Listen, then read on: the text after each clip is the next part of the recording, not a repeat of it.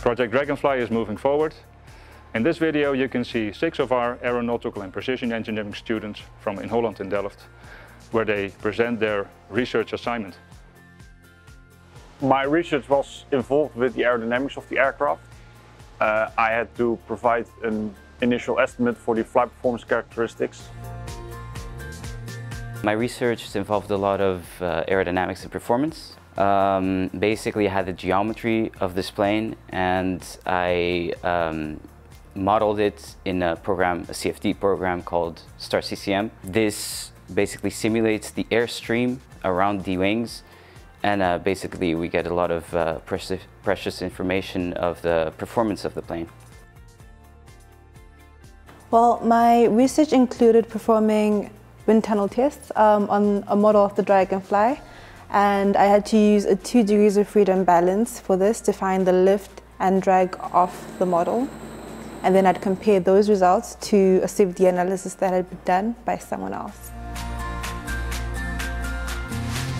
The subject of my research here at Project DragonFly was about the conceptual design of the propeller, with the aim to reduce the noise of the propeller while still maintaining efficiency.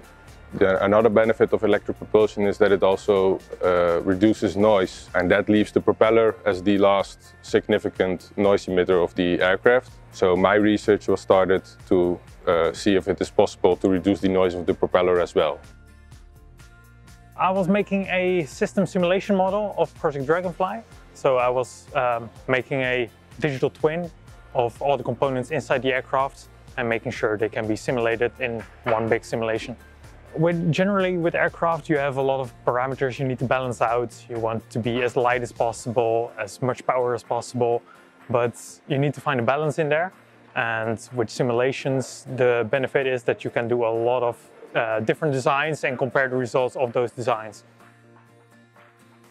My assignment was to see if we could modify the existing fuselage of the aircraft. So basically determine the structural strength when we make any changes or add any kinds of different kind of structures on the already existing one. With the data that I have provided, further research can be done on a digital twin of the DragonFly in order to accelerate the conversion to the electric DragonFly.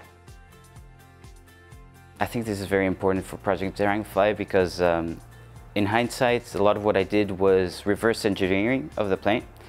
I was given the geometry of the whole plane and was tasked to find what are its capabilities. So what can these wings actually do? We know how it looks like, what can it actually do? My research was important because it verified the results found in the CFD analysis. The CFD analysis is where we find most of the parameters of the aircraft during flight, and so my testing would confirm the lift and drag produced by the CFD analysis. The result of my research was that it is possible to reduce the noise of the propeller while still maintaining efficiency. Right now the research is being continued in a more detailed design to eventually come up with a real quiet propeller for the DragonFly. In my research I focused mainly on the aerodynamics of the aircraft. So I made a simulation model using computational fluid dynamics and system simulation to combine the aerodynamics of the aircraft inside the entire system. So the end result is one simulation from the electronics, the motor, to every single part of the aircraft to see the behavior of it. Well, basically, batteries have many benefits, but they do require a significant amount of space. And there are some safety concerns. So therefore the idea came to maybe it's more beneficial to place the batteries in separate compartments. So that's why that was my assignment, to see if it's possible to change the already existing fuselage. Also now we actually know how the structure behaves under a given load.